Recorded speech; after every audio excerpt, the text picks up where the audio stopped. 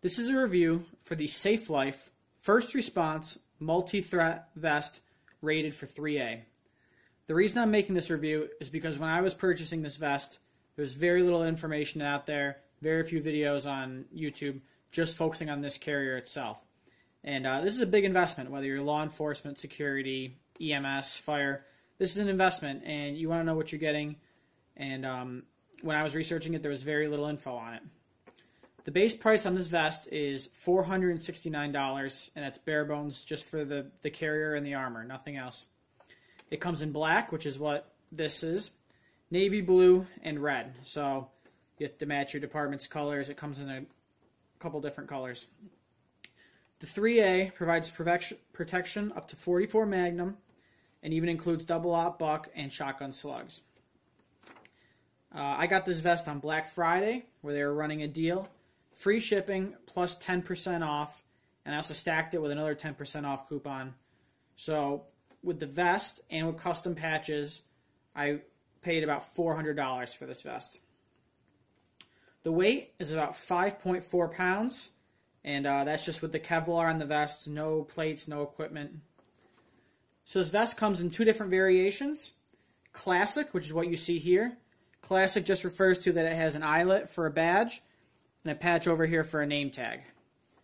There's also Modified, which instead of a eyelet, you just have a long Velcro strip to put an identifier, police or whatever it is.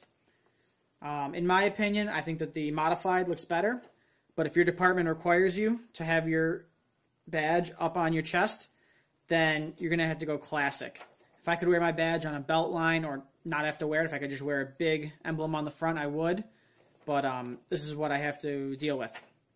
I think that it makes my badge look very small. It's a regular size badge, but that's just me. This vest also can come with reflective strips. I opted out of those. I think they look a little gaudy. And since our uniform's all black, if we're doing any sort of nighttime traffic or details or walking at night, we have to wear our reflective vest anyways. So those strips really weren't beneficial to me, and I didn't really like the look of them. I also got custom patches made. I think I mentioned that. I am an auxiliary police officer, and because of that, our identifiers have to say auxiliary police. They can't just say regular police. So my custom patches, I did name tag up here, which I took off for obvious reasons. My agency's letters here. And then this big patch on the back. And that was $25 for those three patches. And it shipped the same as other vests that had just the generic patches with them. I have a buddy who got regular ones, and they came on the exact same day. We ordered on the same day. So these are very nice. Black patch with white lettering.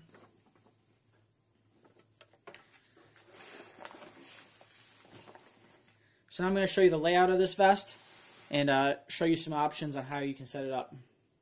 So just to give you a reference on the size of these Velcro panels, I have two patches that are hat patches, I guess you would call them.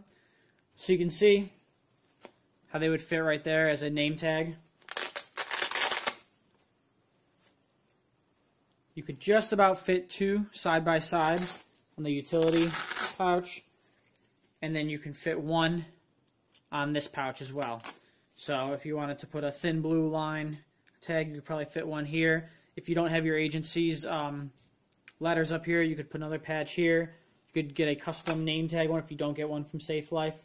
So that's just to give a reference of what those panels look like. So this carrier does have pockets to carry plates in the front and back if you're looking for rifle protection. What's cool about this is that it opens from the top here. So you can put other stuff in this pocket if you're not running plates.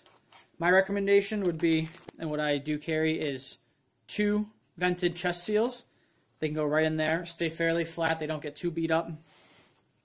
If you wanted to put any kind of paperwork, you could slide a case file in there if you wanted to. You could also maybe throw some flex cuffs in there. Anything flat would probably be okay. So there's several different ways that you can load this vest out to utilize it. One way would be medical. So you could really load this thing up with medical gear.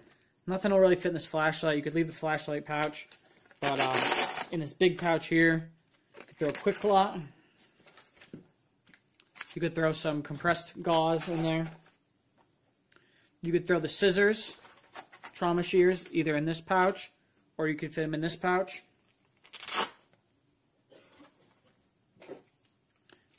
Tourniquet fits really nicely in this pouch. Can fit in this pouch, but if you do that, this gets a little messed up. So if you're not running any patches on this, it'll probably be okay. If you are, it'll look a little funky. Same thing with an Israeli bandage. If you put it in there, it's going to make a weird bulge. And if you have your agency's letters here, it's not going to come out well. Israeli bandage can also fit very well in this pouch here. As I said before, I think everyone should grab chest seals and throw them in the back there. That's space that's not utilized unless you are running plates, and it's always a good thing to have. Say you want to load this vest out for a little more firepower or just to get some extra weight off your waistline, you can definitely do that. Sub out the flashlight. This Glock 23 magazine. It fits in there okay. It's a little short for it. I think even a regular duty size magazine might be a little short. If you put a little styrofoam or something in the bottom there, you might get enough clearance so you could carry an extra magazine there. What's disappointing is this pouch to me, and I'll touch on this a little bit later. I thought that maybe you could run a full-sized AR magazine, and if you wanted to tuck this back, I guess you could, but there's not real great retention there, and the strap is just not long enough to hold a full-size 30-round magazine in there. I'm sure a 20-round magazine would fit okay. You could run one in this pouch. Again, you'd run the same problem of where this Velcro would be all distorted. You could very easily fit a backup gun. This is a Ruger LCP2. Very easily fit one of those in there. If I was to do that, I'd probably get a custom Kydex, where maybe it would fit the whole footprint of the pouch to keep it a little more secure in there. You could very easily fit some extra cuffs. If you want to get one set of cuffs off your belt line, you could fit them in there. Another problem I'll touch on later, though, is that there's no dividers in this pouch, so everything's loose. So, you know, it might be a little bit of a problem with your backup gun and your cuffs, everything rubbing against each other.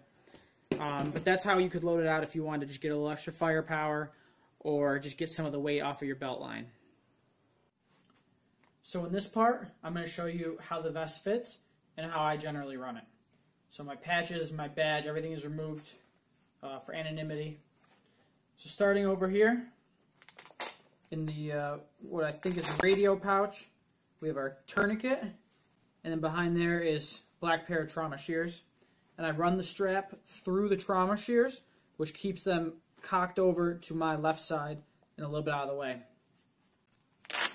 Next pocket, flashlight. This is an A-Tactical A1S.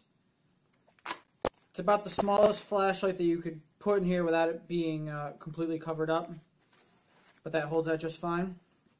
And then over here in the utility pocket, I've got a Spyderco knife clipped to the pocket.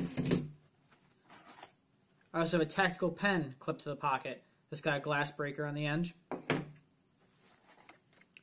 Field notes notebook with some other stuff inside, codes, and basically our roster, everyone's numbers. So this is great for taking notes about a detail or your shift for that night. Down on the bottom, I also have a pen floating around, an extra pen. And then lastly, I've got a quick clot. As I said before, in the panel here, I have chest seals. I'm not going to take them out. And you'll see right here, I have another pen tucked into the top of the plate pouch. So this one is most accessible, and this is the one that I use most often. So you're going to see the fit. I put on a light colored shirt so you can see it a little easier. In a black uniform, it's very hard to see where the vest ends and begins. It blends right in. Well, you'll see the vest runs fairly high. It should be right between the top of your belly button and right where your neck begins. And I'll do a walk around to show you how it looks. Sides are elastic.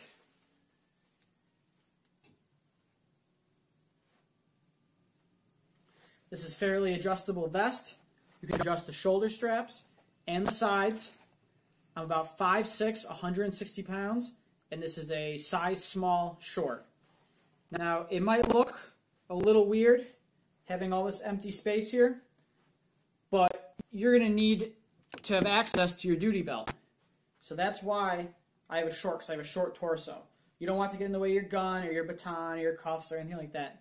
So that's why it runs short like this, and this is how the vest is supposed to be. This is from Safe Life. They said it's supposed to go right to the top of your belly button. So it might seem a little awkward at first, but it's totally normal. That's totally how it's supposed to look. Touching on the custom patches again real quick, what I like about Safe Life is that you don't need to provide any credentials for the patches, whether it's police or auxiliary police or whatever else, because that really is up to the consumer to buy and use responsibly.